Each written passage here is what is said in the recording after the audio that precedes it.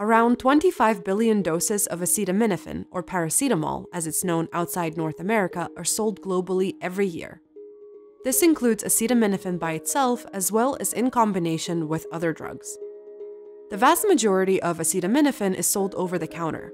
In the US, acetaminophen is the #1 over-the-counter drug. But acetaminophen is also among the leading causes of acute liver failure worldwide, and in many countries, the leading cause.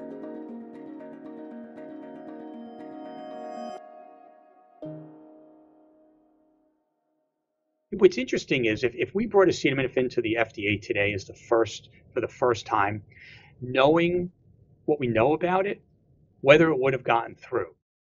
That's Dr. Lewis Nelson, chair of the Department of Emergency Medicine and chief of the Division of Medical Toxicology at Rutgers, New Jersey Medical School. In toxicology, we have a mantra that basically says, dose makes the poison. For the most part, you could take a recommended dose of acetaminophen for years, daily, and not have liver toxicity.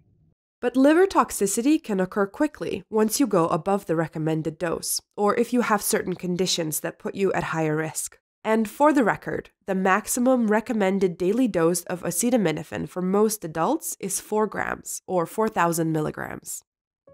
In 2009, Dr. Nelson chaired an FDA advisory panel on liver injury related to acetaminophen use. One of the issues it focused on was reducing unintentional acetaminophen overdose, which is a significant problem.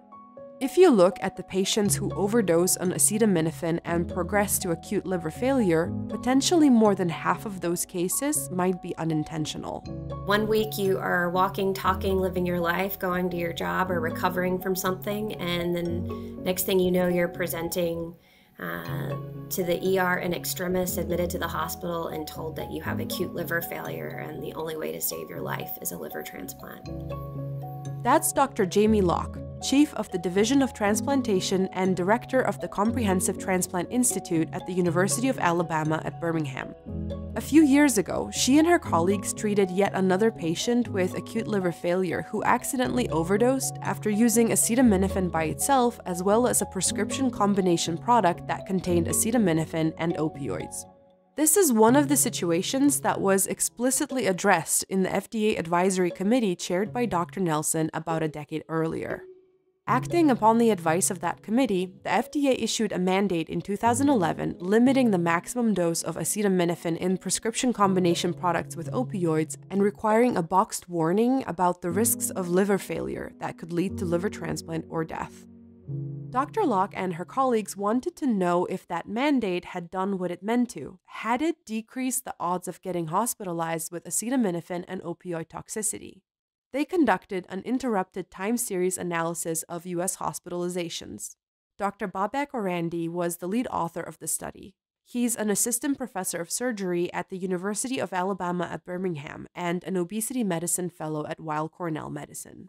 Leading up until the announcement that the FDA made, there was an increase in the odds of hospitalization for acetaminophen and opioid toxicity by an increase by about 11% per year leading up to that announcement. And right after the announcement, it dropped by 11% per year on average. Real-world data tends to be messy, and our findings were pretty consistent no matter how we looked at the data. The comparator group that the researchers used was hospitalizations for acute liver failure with acetaminophen toxicity, but without opioid toxicity. And we found that in general, the odds of having a hospitalization with just acetaminophen alone either remained stagnant leading up to the time cutoff, or was increasing, and then after the policy was announced and or implemented, we saw that those numbers continued to increase.